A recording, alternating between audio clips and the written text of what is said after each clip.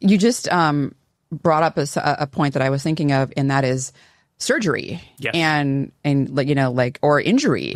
How does create, because that's a stressful situation. We're talking about really creatine shining in that background of some sort of stress, whether it's training or sleep deprivation, but also you can have something like an injury or a surgery where you're planning a stressful event. Yeah, it's multifactorial. The studies that have looked at it from a rehabilitation perspective, creatine seemed to increase these things called myogenic transcription factors. So without boring your audience, these are little guys that sort of tell DNA to sort of increase proteins in a quicker way. So these myogenic regulatory factors went up during rehabilitation.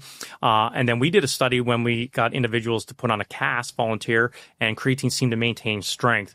Going back to the mechanism, it probably has to do that reduction in protein breakdown or the anti-catabolic, anti-inflammatory effect. Again, we don't think it has anything from a synthetic perspective because creatine doesn't, but it has been shown to increase satellite cells, which are needed for recovery and rehabilitation, growth factors, IGF-1, and decreases myostatin, the one that increases protein breakdown. So all of these factors come into play. It's like the caramel secret. There's a whole bunch of things that go into that chocolate bar.